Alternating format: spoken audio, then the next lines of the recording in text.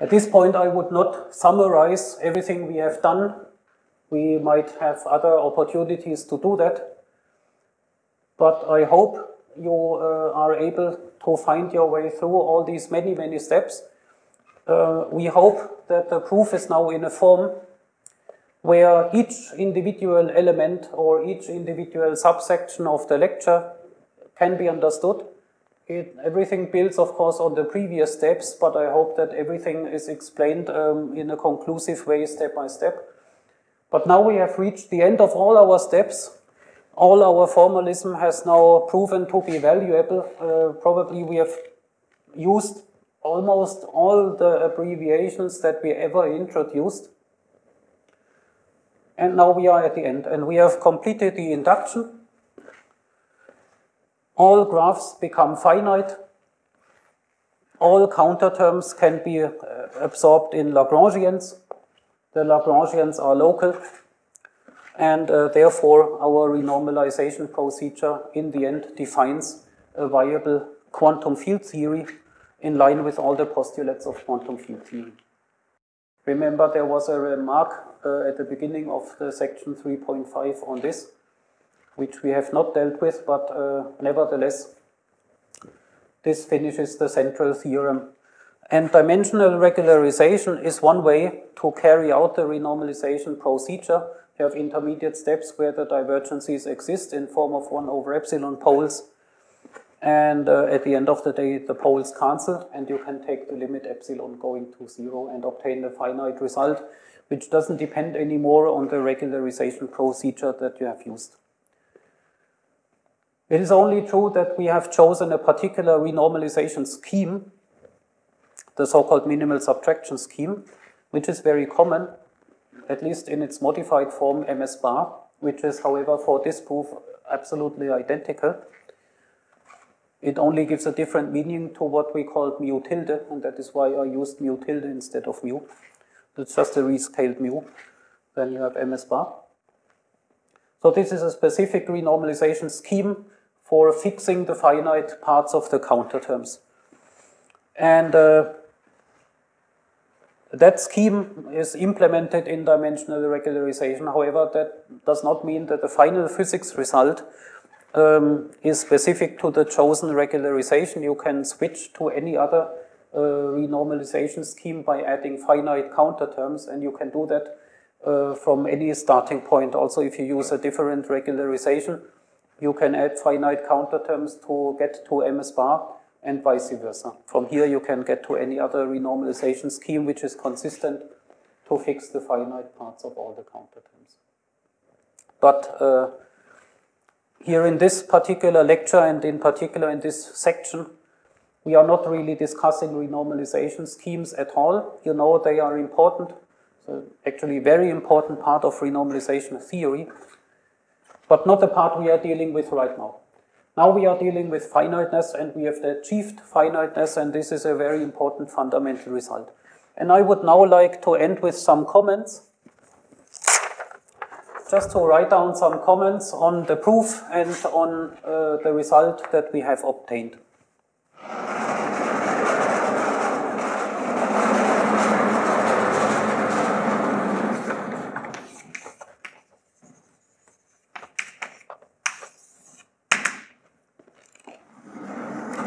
The first important comment is what I already mentioned, namely on the counterterms.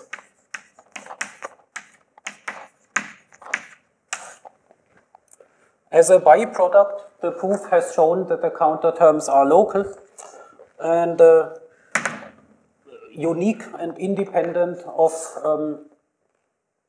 the embedding of the counterterms. So let's write this down. The proof shows and gives a construction of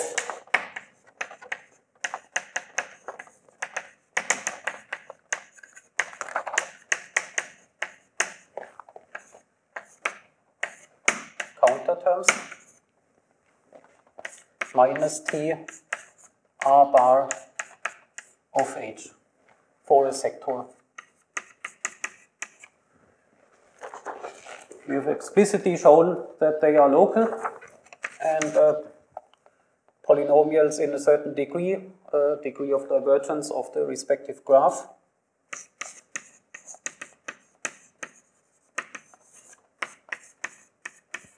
Let's not write down the details, but you know in which degree it is, and it contains up to 1 over epsilon to the n.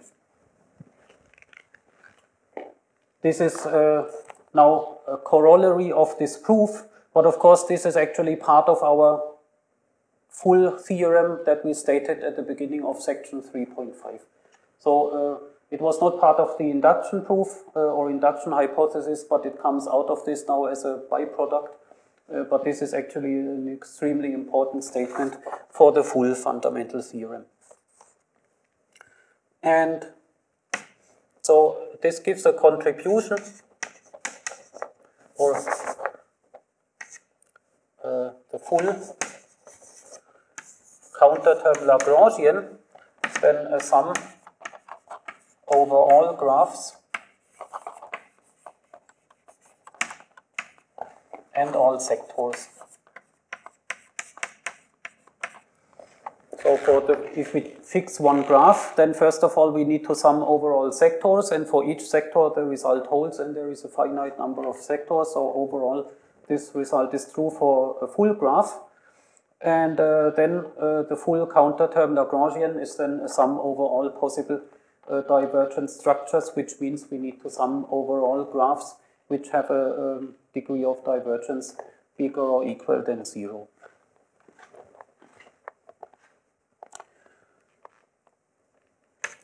Another byproduct of the proof was actually on the mu dependence, which is also interesting.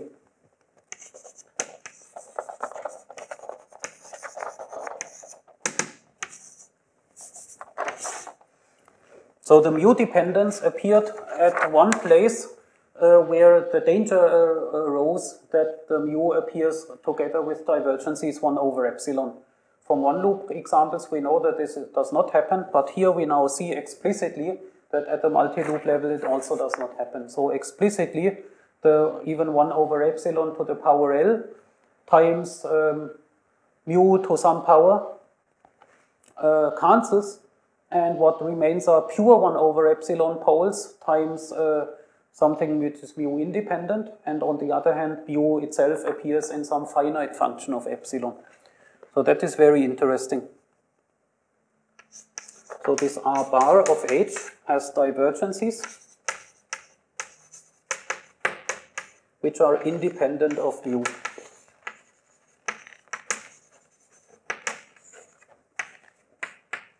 And that means in particular d by d mu of something like this R bar of G is finite.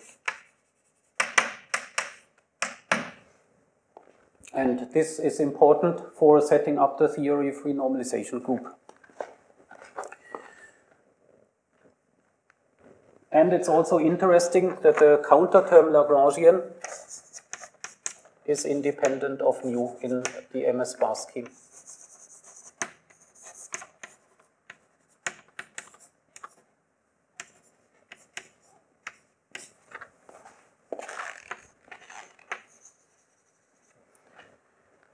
You can also view it as an existence proof. There exists a renormalization scheme with the property that the counterterms are independent of mu. It's a non-trivial statement. Similarly, let me add this here. Okay, let me add it as an extra comment. There exists a renormalization scheme, namely MS or MS bar,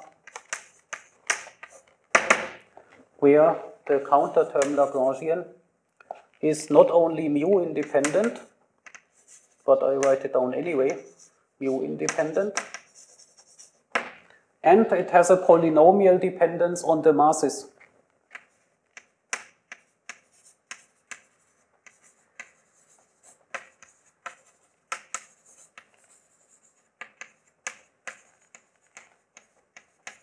This is also a non-trivial statement, because in general this does not have to be. what quantum field theory requires is that the counterterm is local, and local means only that it's a polynomial in the momenta. Doesn't have to be a polynomial in the masses. And actually, if you look at concrete calculations, then often the counterterms contain logarithms of masses. It's not always polynomial, but it's an existence proof. The MS-bar scheme that we have set up here explicitly has this property. The counterterms are polynomial in the momenta and masses of the given degree, and the counterterms are mu independent. So very interesting to know that this scheme has that property. Then, next, let me clean the blackboard and go to the next comments.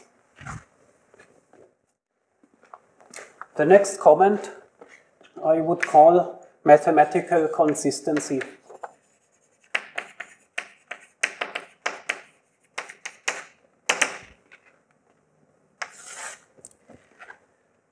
So what I mean by this is a set of a few items, but I would summarize them as mathematical consistency, which means that this regularization scheme of dimensional regularization is actually mathematically consistent in a certain sense.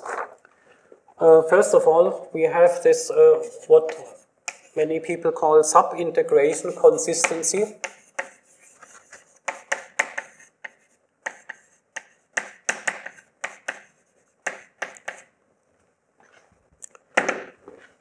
Which means that if you have a subgraph H, then the calculation of this H and its divergences and of its counterterm is always identical no matter what is the bigger graph surrounding H. And we have seen this explicitly in our proof. H and R bar of H depends only on H itself and not its embedding.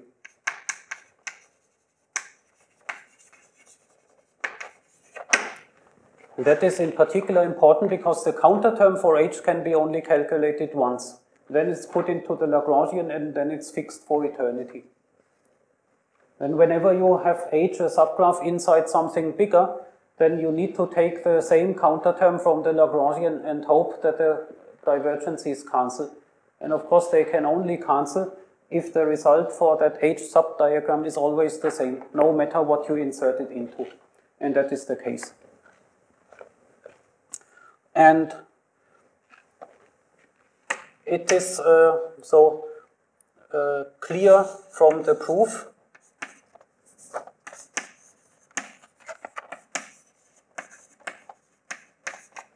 in our formalism, which is this alpha formalism. But actually, this sub-integration consistency is even much easier to see and very direct if you forget about all of the formalism and just go back to momentum space where you have the normal loop integrals over momenta. Because then this is a manifest property of dimensional regularization.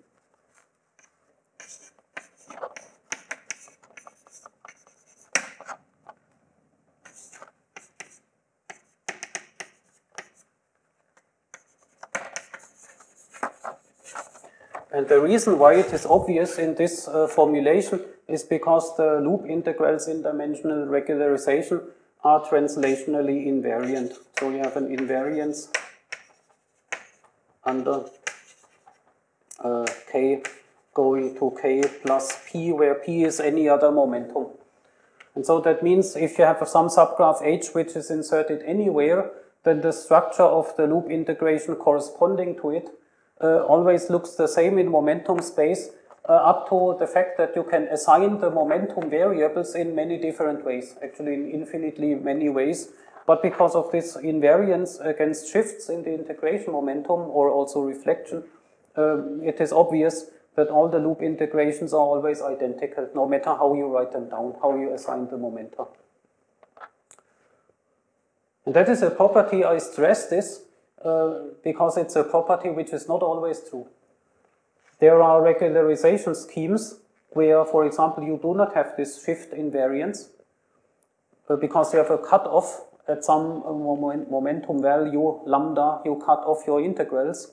And then, of course, your integral value is not invariant against such a shift. But in dimensional regularization, this is a fact, and therefore this is an important property. Another reason why I mentioned this mathematical consistency is that, so in some modern regularization alternatives, which are not dimensional, one is often guided by something like you would do in Mathematica, in computer algebra.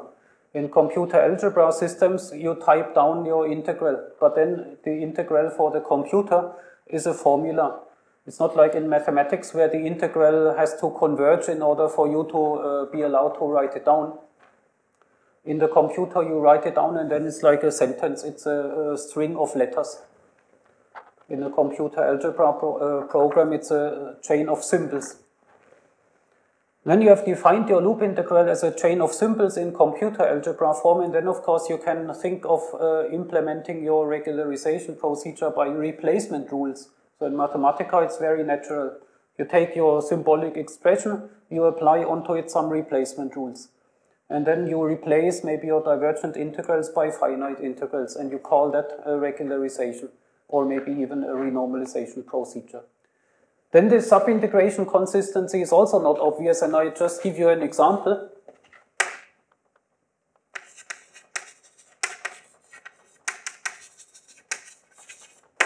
So imagine you do your regularization by having a divergent integral, and the divergent integral has maybe k square divided by k square minus m square. Okay, this is your divergent integral. And then you define your scheme by applying replacement rules.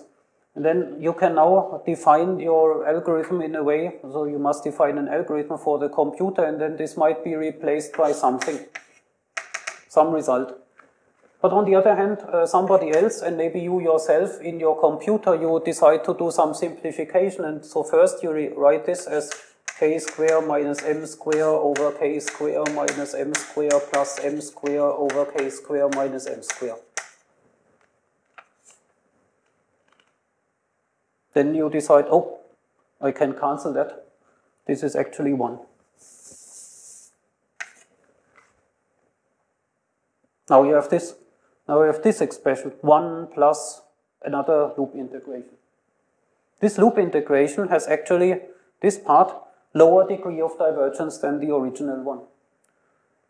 So now you could ask yourself, okay, before doing the integration on the symbolic level, I can do this rearrangement, and I implement my renormalization by replacement rules.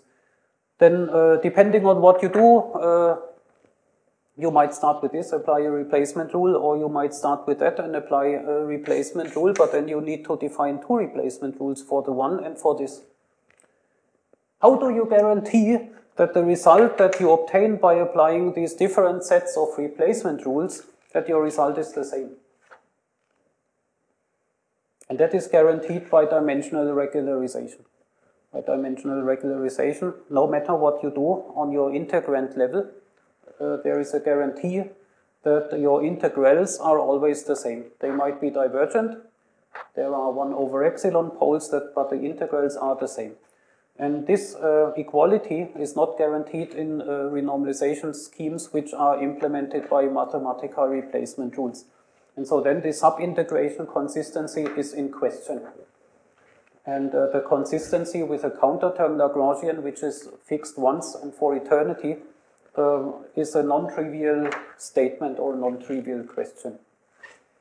Okay, so this is just, I mentioned this because this is a very interesting development to replace dimensional regularization or to enhance it by such replacement rules. But dimensional regularization has the advantage of obvious subintegration consistency, and other schemes might not. So to this mathematical consistency also belongs another remark, namely in our setup, in our alpha formalism, we had this curly m's, m tilde matrices, which really define our integrand, e to the iw, and so on. And there we define these subgraph-aware variables, Q. Now this is somehow a little bit similar to this, because before we do the actual integration and renormalization procedure, we need to fix by hand some subgraph-aware choice of momenta. And now, of course, you might ask yourself, does this change the result? So maybe our result has a hidden dependence on what choice we make for these subgraph-aware variables. But there is no such dependence, because from the beginning we knew that all the subgraph-aware variable choices are related by an invertible matrix, and our W is independent of that matrix, and therefore no matter what we fix in the beginning, it cannot change the final result. So that is also an important remark.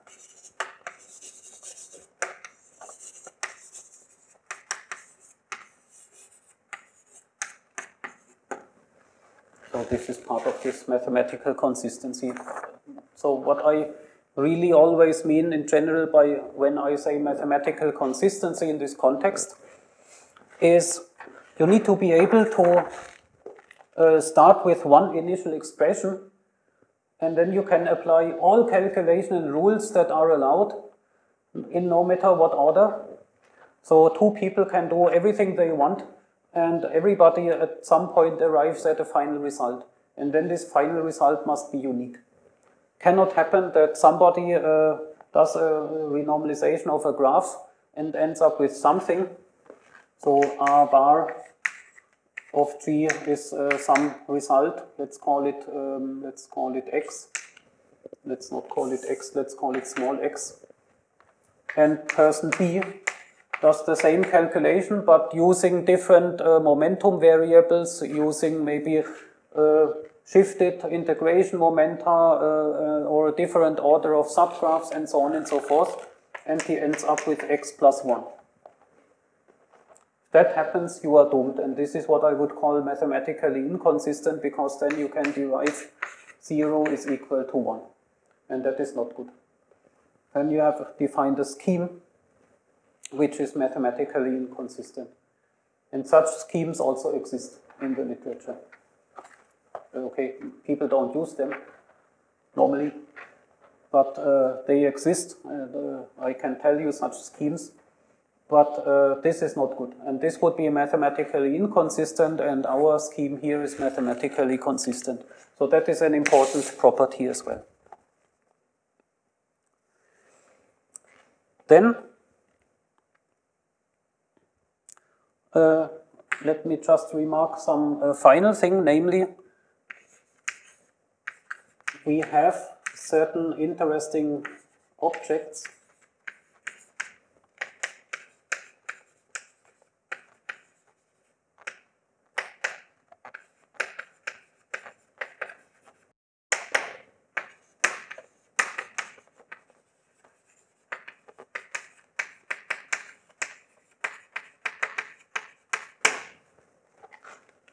in intermediate expressions. There appear certain evanescent operators. What do I mean by evanescent operators?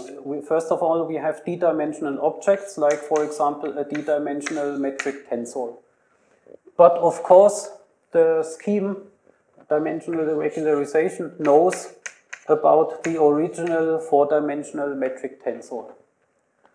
And we didn't discuss it here in the lecture, but for example, this four-dimensional object is definitely needed in the context of gamma 5.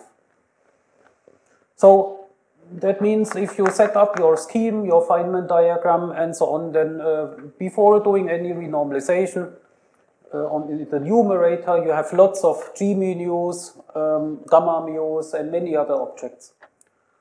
And in particular, most of these G mu's might be d-dimensional.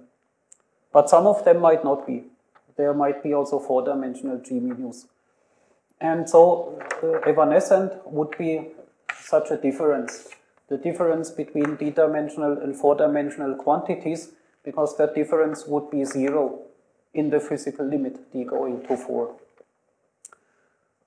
And the point is, and we stressed this from the beginning in our formulation of the theorem, that intermediate expressions need to retain the d-dimensionality of everything in the numerator. So in particular, if you have such a metric tensor in d dimensions, then it needs to remain d-dimensional throughout the calculation, even after subdivergences have cancelled. And so therefore, if you also happen to have this from the beginning, then this difference is always non-zero. It is treated to be a non-zero object, and this is an evanescent operator.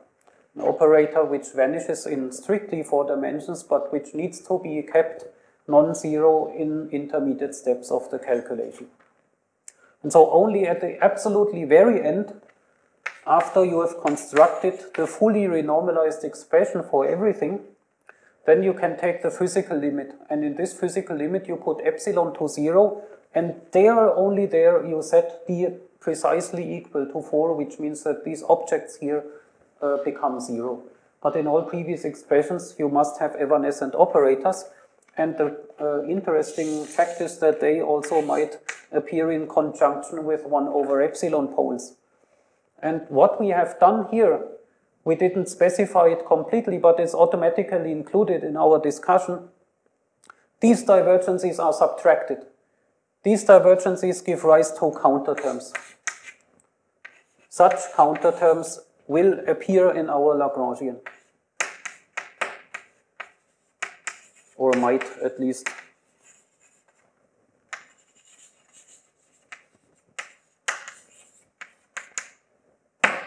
So this is at least allowed. And so in simple theories like QCD, let me just tell you so that you are not too confused, because of course this is a remark where you might not understand all the implications.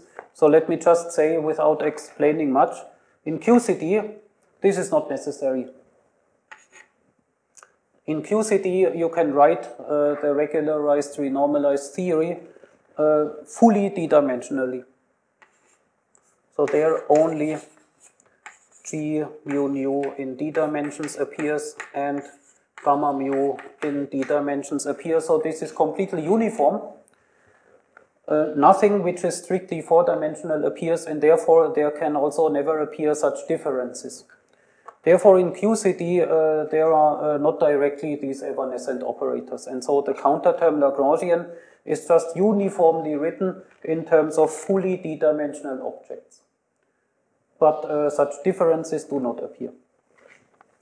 However, in the electroweak standard model, where we have the gamma 5 object, and gamma 5 is treated in strictly 4 dimensions, such objects appear.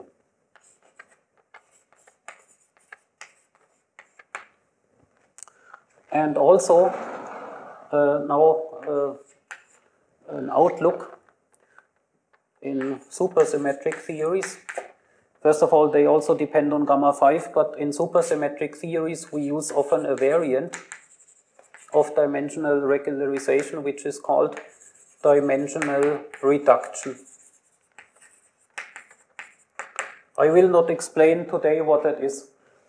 It is a variant of dimensional regularization, which is, in a certain sense, it's a special case, in another sense, it's a generalization, but I mean, it's a variant. But this proof here would also, of course, apply to dimensional reduction. Actually, of course, it's not the correct thing to say, but it applies. But anyway, here there are also such evanescent objects. So, at any rate, there are these distinctions between purely 4-dimensional and d-dimensional objects, and that difference would vanish if you go to the physical limit, but it can appear that such a difference is multiplied with 1 over epsilon, and then it's very important to keep track of it.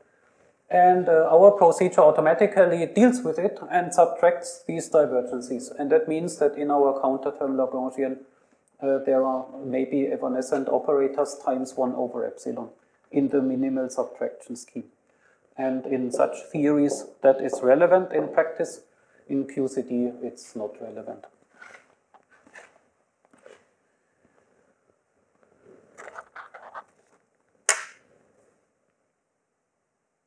The end. We have done everything we wanted to do on this topic. So now the next lectures will change gears for sure, and we'll deal with other interesting subtopics of multi-loop renormalization.